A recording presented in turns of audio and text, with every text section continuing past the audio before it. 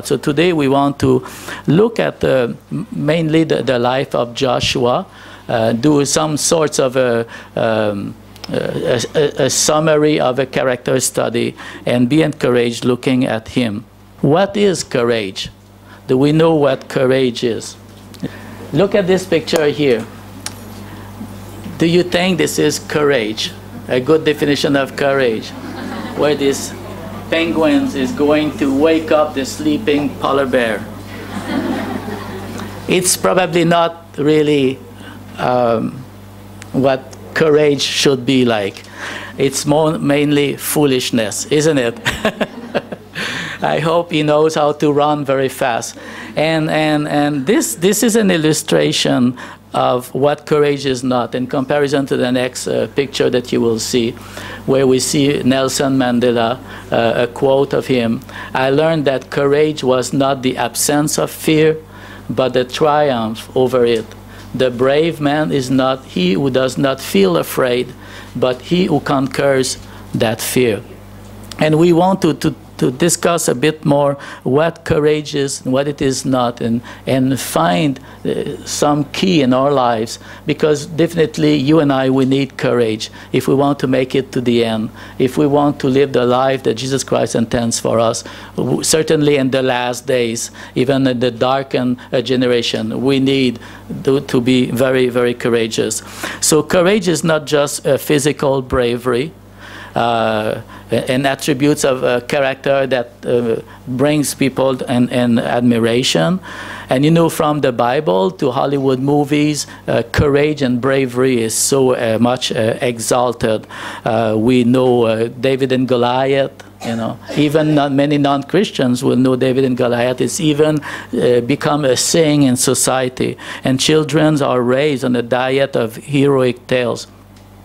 But courage is not only physical. There are different types of courage, from physical strength, endurance, to mental courage. Like many people have had the courage to invent things that have impacted our world in the areas of science, and many progress in our society has been made by courageous people. Maybe many of them were opposing what they were trying to do, the visions that they had, and were telling them, no, it will work, you're losing your time, you're not making any money, you will not be successful. But so many inventions came from courageous people. Many people invested everything that they had, all of their money, to do that. And we have also moral courage, like Martin Luther King, Nelson Mandela, and many others who spoke out against injustice at great personal risk. Courage is often, next slide, point, okay. Courage is often an unknown quality. You know, when I ask you, are you courageous, none of you dare to answer me, because we don't know exactly how to evaluate courage.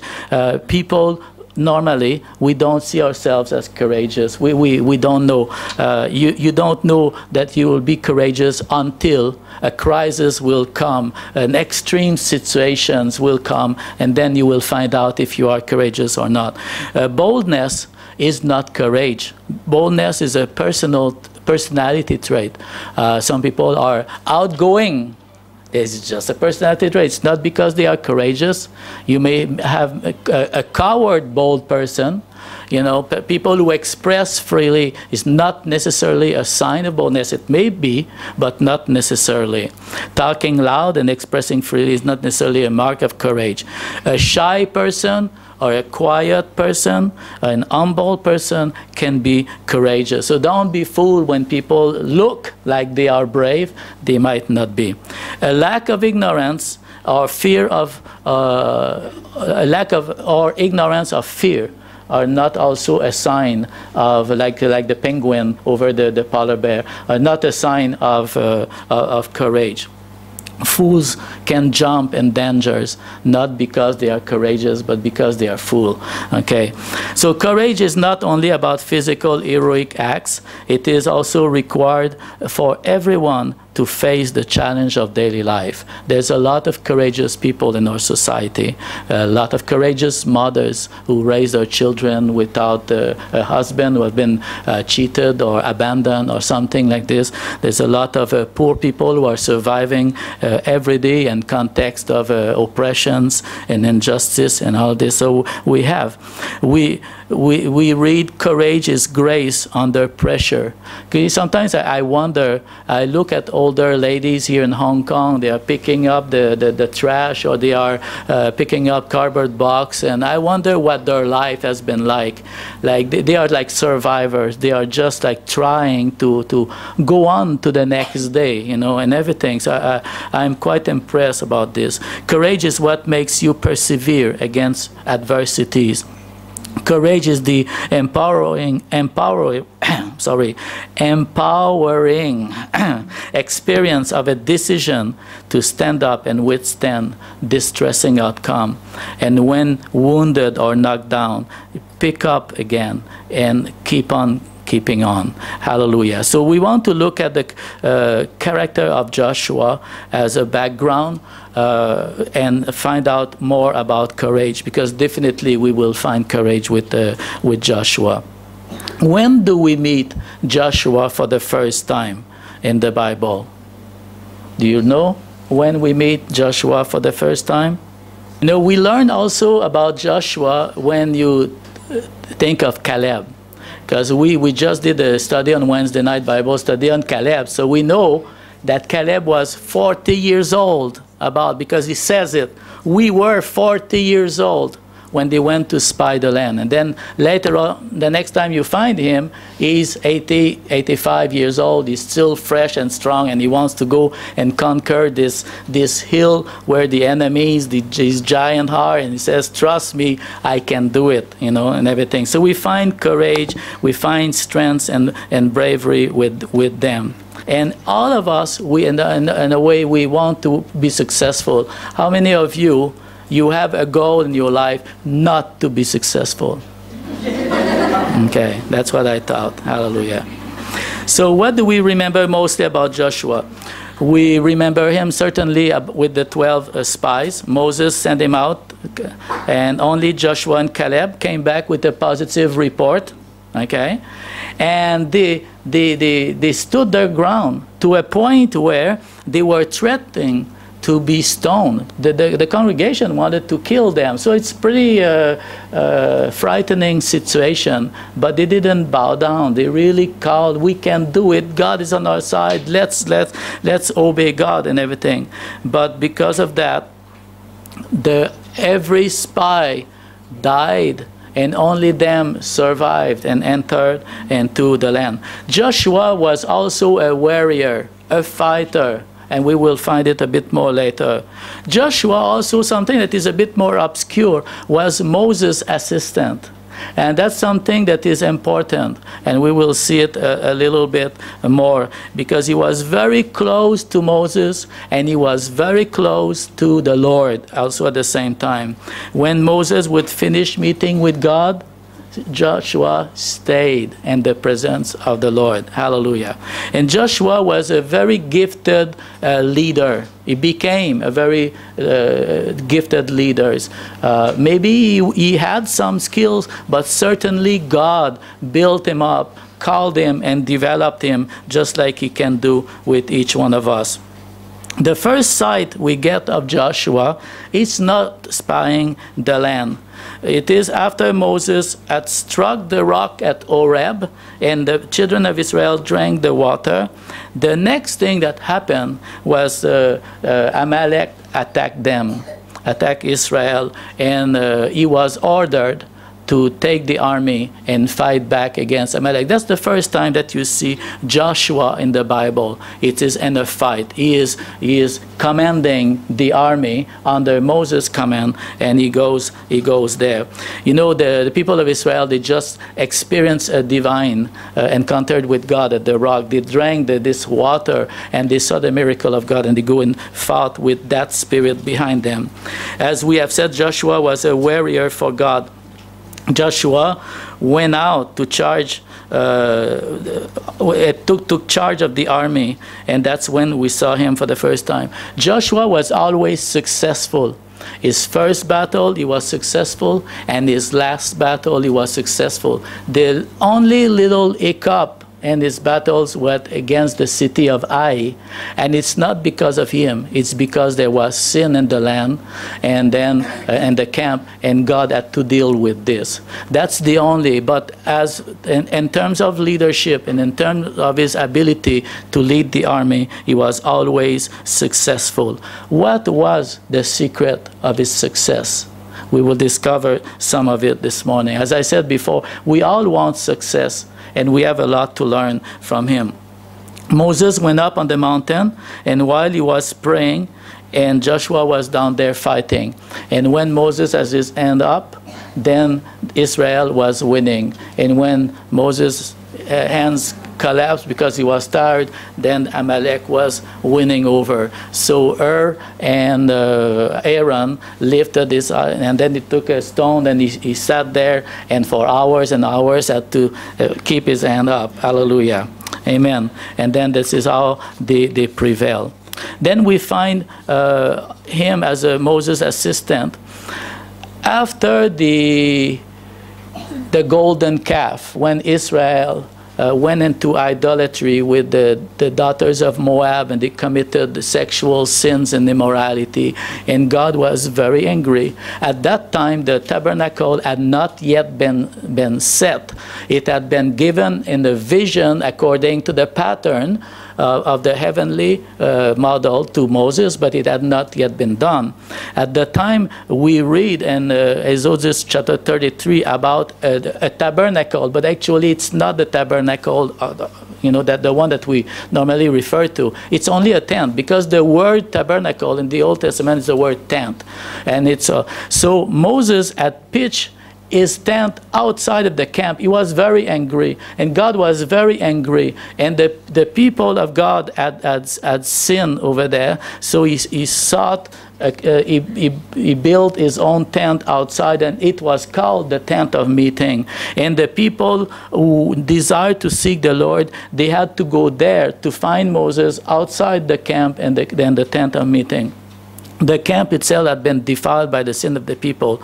So it is not the tabernacle of Moses, the religious one with the priesthood Levitical. It had not yet been set yet.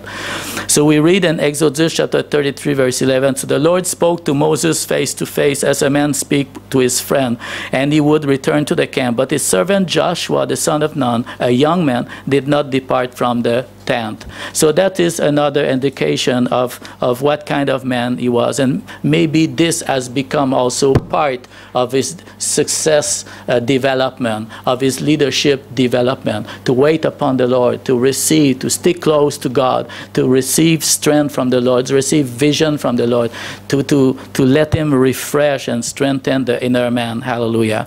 There is only one thing on record against Joshua in the old Bible, and it is one time he opposed the idea that Eldad and Medad were prophesying in the camp when they should have been coming to Moses, because Moses had called all the leaders, and these two guys were prophesying the camp, and Joshua was very enraged, he was very furious, and he called upon Moses, "Stop them, they should not be." And he was rebuked by Moses, and Moses told him that all God's people should be prophets.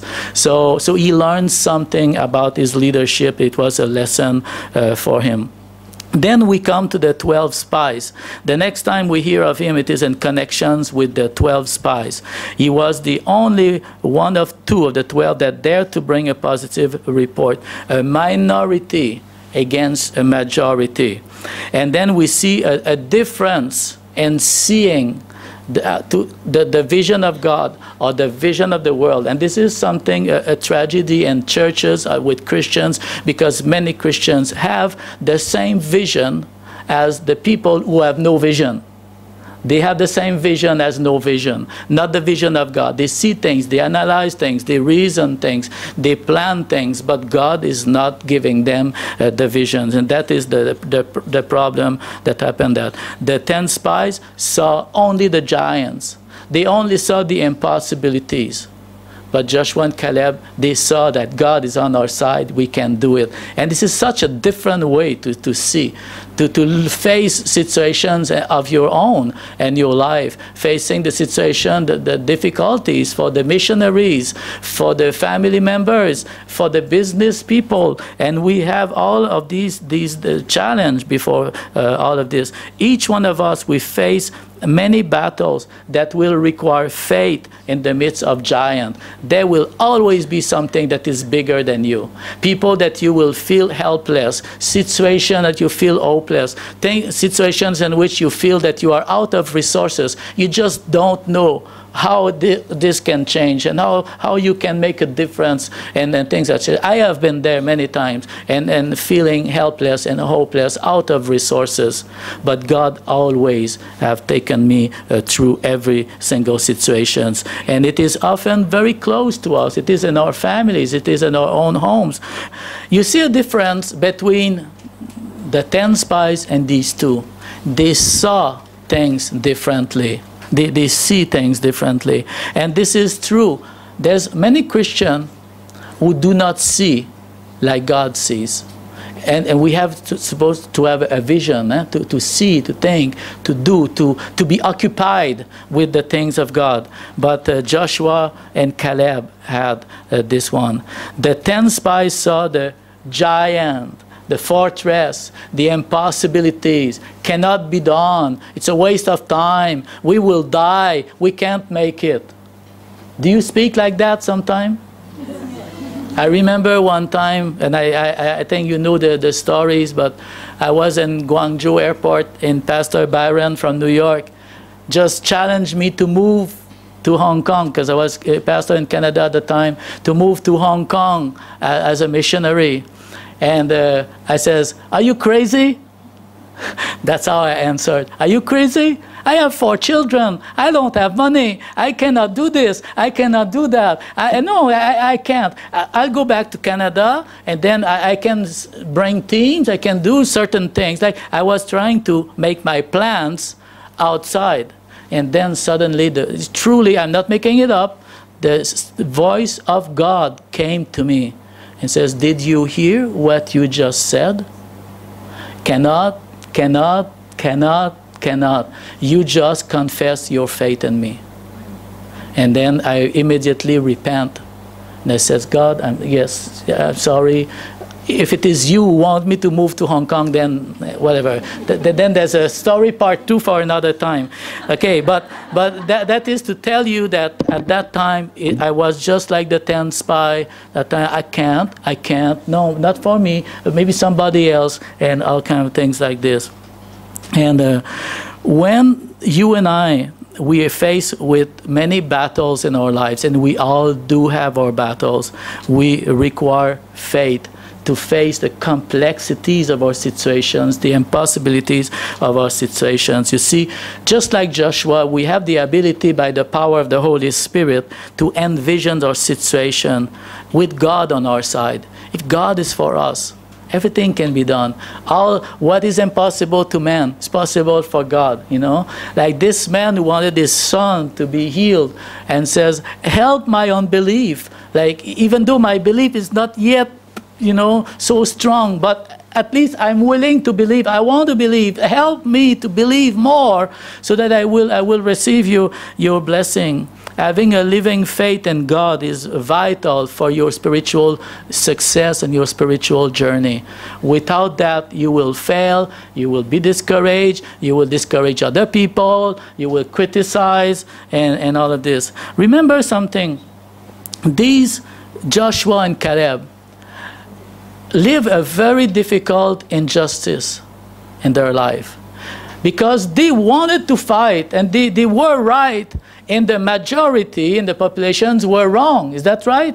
So they were right, people were wrong, but the majority won, and they had to share the same fate with the unbelievers. To me, this is very difficult to accept. And maybe for you, you would be very upset if you would have been Caleb or Joshua. Why do I have to go for 40 years in the wilderness and to bear the same punishment as the others? I was not like them. I wanted to obey. I wanted the victory, but now I'm here. And bitterness and grumbling and all of these negative emotions and attitudes could have developed, right? But in 40 years, there is not a single mention of either Caleb or Joshua who complained against God. Not one time. I think we are very good in complaining. Yes? We can win the first prize when it comes to that. And some of us are better than others. Yes, but this is not what we see here. When you find a man and a woman of God who is successful in God's service, seldom you will find complaining. It should walk together. You find success in God, you find strength in God, you find someone going on for God, you will not hear a lot of complaining. They don't have time, you know. Hallelujah. And when a man or a woman of God will fall before the Lord in humility, and you want to serve God, you can serve the Lord even when things turn bad. It didn't work your ways. People have made the wrong decisions and it's affecting your ways, but you still can be a light. You still can serve the Lord. You still can be faithful. You still can do the things that God wants you to do in this context. You understand that? It doesn't matter if the circumstances have turned negative against you. Hallelujah. Now Moses is about to leave. And he will not enter the land. He was told that he would see the land but would not enter the land. And just before departing, Moses is commanded by God to address and give instructions to Joshua and to charge him to be the leader that will continue. And we find it in the next slide, Deuteronomy chapter 1, verse 38. You will see these slides right now. Joshua, the son of Nun, who stands before you, he shall enter. Encourage him, for he shall cause Israel to inherit it. 3:28, but charge Joshua and encourage and strengthen him, for he shall go over at the head of this people, and he shall put them in possession of the land that you shall see. So this is a commandment from God toward Joshua. Encourage him. Build him up, encourage him, and strengthen him. And this is what, and the CEV version says, so help him to be strong and brave, and tell him what he must do. Help him to be strong and brave. So Moses was an instrument of God to build up the leadership, the confidence, and to transfer or to give something that Joshua needed. Chapter 1, verse 38, the Good News Bible says, but strengthen the determination of your helper. Strengthen his determination. He needs to know that this is coming from God. What will help him to be strong to fulfill his calling? Now we turn to the next slide, Deuteronomy 31. Then Moses summoned Joshua and said to him in the sight of Israel, be strong and courageous, for you shall go with these people into the land that the Lord has sworn to their fathers to give them, and you shall put them in possession of it. It is the Lord who goes before you. He will be with you. He will not leave you nor forsake you. Do not fear or be dismayed. As we have read before, Joshua is already a warrior. He was already in charge of commanding the campaign, the military campaign. But now he received a greater charge. Before he was under the leadership, the supreme leader of Moses. Moses heard from God. But now he has to step into that role. And it is too big. Who can step in so big shoes if we and do this, total leadership? What's the encouragement that he received over here? I will be with you. He will be with you, the Lord. He will not leave you. He will be with you. So don't be afraid, okay? So that is great. 31:23. And the Lord commissioned Joshua.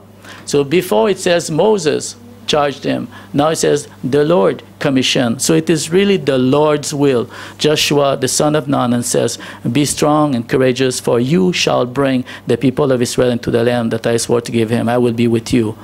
So you and I, in a way, it's very clear, and Jesus made it clear in John chapter 15. I have chosen you, and I have sent you. And we should have a similar confidence, and we need to have similar promises to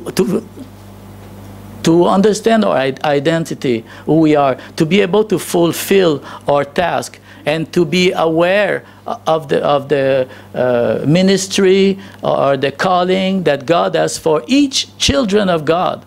We have to be believers. We have to be courageous. We have to be proactive. We have to be able to understand the will of God, to stand and to do the things that Christians do because we have been chosen by the Lord. Amen. Hallelujah. Then we find Joshua. Moses is dead. In Joshua chapter 1, verse 1 to 5, after the death of Moses, the servant of the Lord said to Joshua, now the Lord speaks directly. Before he spoke to Moses, tell Moses to tell Joshua. Now God speaks to Joshua directly. And it's the same in our lives. We grow, we develop, we come by experience to understand the Lord and to walk in the Lord. We need instructions. We need guidance. We need to follow others. We need to imitate other Christians. But we need to be able to hear from the Lord also. We need to be able to decide and to hear the call of God in our life. Moses, my servant, is dead. Now, therefore, arise. There was a leadership. He is dead. He is not there anymore. Now I'm turning to you, and you are the one that I am choosing to do this. Every place that the sole of your foot will tread, I give it to you as I have promised to Moses. This is the military campaign. They are going to occupy the land. They are going to fight the giant that 40 years before, they says, we can't, they're too big, their cities are too strong, these people are giant, we are like grasshoppers. Now he says, just as I promised Moses, I will be with you. And verse 5 is a wonderful promise. No man, think about it, if you are Joshua, you are going to fight people, giant. No man shall be able to stand before you all the days of your life. He's in his 80s. He's a warrior. He's the leader of the people. Just as I was with Moses, so I will be with you. I will not leave you or forsake you. It needed a big dose of courage to step into this role that he needed. And many times there will be situations in our lives where you and you will need a big step of courage to overcome, to make it to the next step. Through this situation, you will need to have a big faith. Joshua 1:6-9. Be strong and courageous, because you will lead these people to inherit the land. So he's going to not only conquer and fight, but he's going to occupy the land, distribute the land, allot the lands to all the tribes after that. This is a very big mission that will last for years. Verse 7, be strong and very courageous. Be careful to obey all the law my servant Moses gave you. Do not turn from it to the right or to the left, that you may be successful wherever you go. Keep this book of the law always on your lips. Meditate on it day and night, so that you may be careful to do everything written in it. Then you will be prosperous and successful. Have I not commanded you? Be strong and courageous. Do not be afraid. Do not be discouraged, for the Lord your God will be with you wherever you go. Joshua must be strong, must be courageous, and must be. There's something more. You know, we only remember these two. We only remember be strong, be courageous. But there's another one. Be careful. And this is the key. In order to be strong and to be courageous, you need to build that foundation by be very careful to obey, or to believe, to do according to. And this is something that must be a lesson learned from all of us. If we want to be successful in a lifetime in our Christian life, to fulfill God's intentions, purposes, or ministries, and our relationships with our children, with our jobs, with everything, we need to be careful. Careful to obey. Careful to put something. Let me go with you with the words. Be strong and be courageous. The word for courageous, actually, it should be the first. It should be inverted. It should be courageous and be strong. Because the first that comes in line is the word chazak. Be of good courage. Hold fast. Play the man, or be a man. Become mighty. Prevail, recover. You see, if there is a defeat, there is a time of weakness, a tragedy, a crisis, recover. Come back. Be courageous, recover. In that sense, it would be a recovery. Stand up again. Be brave, resolute, determined. Behave heroically, withstand. Then another interesting word is restrain. You know, sometimes it's not to say everything that is on our mind.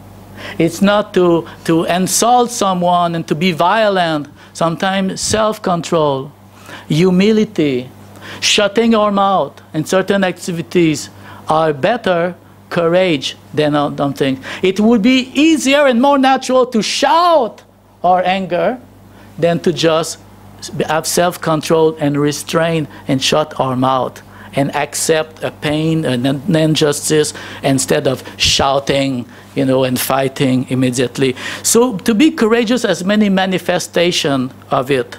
Like we saw the penguin and the bear. Okay, so this foolishness.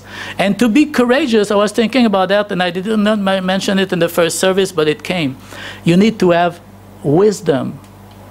The wisdom of God needs to be an element necessary in being a courageous person. Otherwise, it may be a foolishness, foolish decisions, something that is not very thought about it. So be courageous means all of these things. Be constant, continue. Now the second word, be strong, is a disposition of the mind. It talks about your mind.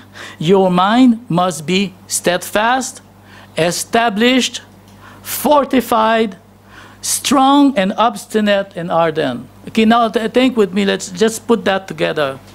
If I am going to be able to do an act of courage, to stand for something, to recover, to walk in humility, to restrain, or to rise up to a challenge courageously, I need to have my mind prepared. Is that right? It starts with the mind and the heart. So what will make my mind to be obstinate, to be hardened, to be fortified, to be established? What will it be that will prepare my mind to become courageous? You don't become courageous when you don't step into a dangerous situation, or a dangerous situation that could harm you or cause you to lose something if your mind is not prepared. So what is it that will prepare your mind to be courageous? I think the last part of the verse says, be careful how you meditate. Be careful to study. Be careful to bring inside your mind all these elements of God, these promises of God, these certainties of God. Prepare your mind to know God, to walk with God, discover God, experience God, so that when your mind will be strong, then when suddenly something will come your way and you will have to, without thinking, be courageous, do an act of courage, then your mind is already strong. Your mind is already obstinate. It's already ardent, and it's already in a state of readiness because it's been trained, it's been filled, it's been, you know what I mean? You know, the word martyr is a very interesting word in the New Testament. Martyria or martyrion. It's a martyr. What is a martyr? A martyr is a witness. But we think martyr is someone who has his throat slit, you know, and dies, which is, yes, it's part of it, and it might be this. But basically, before that, a martyr is not someone that necessarily die. A martyr is a witness. That's all it is. But it is a witness describing exactly what we're saying, someone whose mind is obstinate when it comes to Jesus Christ, who knows who he believes, and he fully trusts the Lord Jesus, so that whatever will come against my testimony, my standing, my confession of faith, I'm not moving. I won't go back. I won't shrink. It's obstinate, it's ardent, it's strong in here. And if it's going to cost prison, it's fine with me. If I'm going to lose my possession, it's fine with me. I'm not changing, I'm not shrinking. And if you're going to slit my throat, then slit my throat, and that is the ultimate martyrdom. But before the ultimate martyrdom, this is the mind. The martyr is in his mind sure. Sure of being sure. Assured, strong, and everything. And this is what Joshua is showing to us, the secret of success. The secret of success is be careful in how you read, meditate, receive the word, put it in your heart, and live with it. And when you turn to the left, and when you turn to the right, the word of God is there. That you, verse 7, that you may be successful wherever you go. So Joshua had to conquer the land. And if you look in the book of Joshua, all the military campaign, he went to the north first, and all the kings came. 5 kings came against him. And then he went to the south, and more kings came against him. But it was victory over victory. So whether you may be successful wherever you go to the north, you're successful. You go to the south, you're successful. Every steps of your life, you will be successful. So what is this word successful? And it's a very interesting word. It's successful in the sense of being circumspect, wise. Wisely understand, something that makes you to act as an expert, something that makes you to act skillfully, something that gives you prudence and wise understanding. That's the word.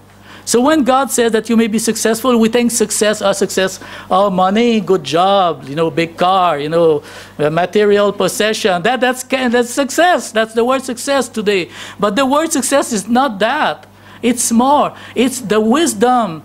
It's how you analyze life and people and purpose and goals and priorities and thinking, strategies, skills. You are developing, you are growing, you are becoming better. And what you do, you're becoming a better mother, you're becoming a better husband, you're becoming a better pastor, you're becoming a better human being, you're a wiser person.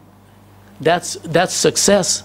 You are growing to the likeness of Jesus Christ. You're being transformed. And your life experience increase. And the resources, your tools to negotiate with the crisis of life and the decisions you will make, you have more wisdom. You are brighter. You think more God's way.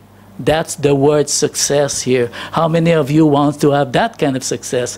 I want that kind of success. Hey, hallelujah. And the other word, it says in the verse 8, be careful to do everything written in it. Again, be careful. And then you will be prosperous and successful. Here the word prosperous is also here. Making progress, be profitable, bring to successful issue. You will achieve the goal successfully. You will go further. If you are a husband, you will be able to create an atmosphere of a good relationship in your home. If you are a mother or a father, you will be able to be successful, to bring it to the end successfully. So it's much more than money in your pocket. It's life lessons for every situation in your life, and assurance that you are going to make it, achieve it, have the skill, the expertise, the ability to complete what God is asking us to be, to do, to reflect, to any mission, small, big, in the church, outside the church. It's the wisdom of God and with legs, you know, a walking wisdom that we come. And this is what success and prosperity here is in Joshua. And that's why we need to learn so many things from Joshua over here. The Lord was not only calling him, but he was enabling him. And this is what he is going to do with you. Amen? Now, if you and I are going to be Christian, make it a good life. Make it the best Christian life that you can. Make it a life, you know, that is successful, that you content, that you achieve something that is wonderful. Amen? Hallelujah. I'm stopping here because I said what I wanted to say.